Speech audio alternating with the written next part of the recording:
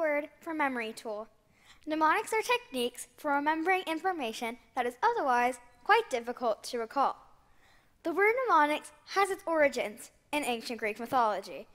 A goddess named Mnemosyne was one of the most powerful goddesses of her time because she was the goddess of memory. Just try to imagine life without memory, particularly back in the day when all stories and events survived only through oral transmission. And you'll begin to understand Mnemosyne's great gift and importance to the world.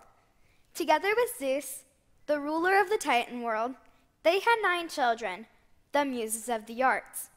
These muses inspired creativity in many artistic areas, including comedy, dance, and poetry. People wonder whether creative people summon their own creative thoughts or if their source of creativity is from one of the children of Mnemosyne. But in any case, one thing is for sure. Without memory, there'd be no art. All art is imitated from something in real life, and we cannot remember something from real life unless we've seen it, memorized it, and then reproduced it. In August 2017, I was selected to be a contestant on an NBC show called Genius Junior. The ability to memorize was essential for success. 2 of my many challenges were to memorize all the stops on the London Underground tube and to memorize the blueprint of all the different rooms on the RMS Titanic. Without mnemonics, I would have been sunk, pun intended.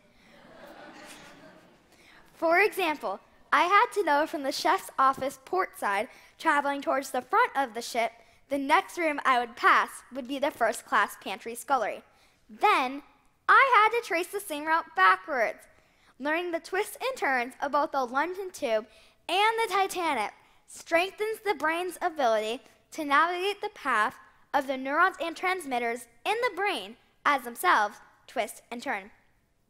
And learning the topography of complicated physical systems, both backwards and forwards, I learned firsthand that what the researchers say is true.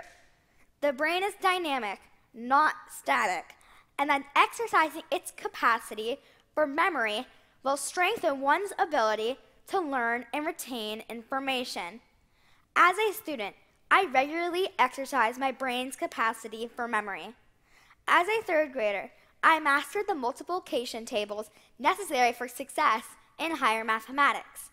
And as a 4th grader, I will be required to memorize the capitals of all 50 states.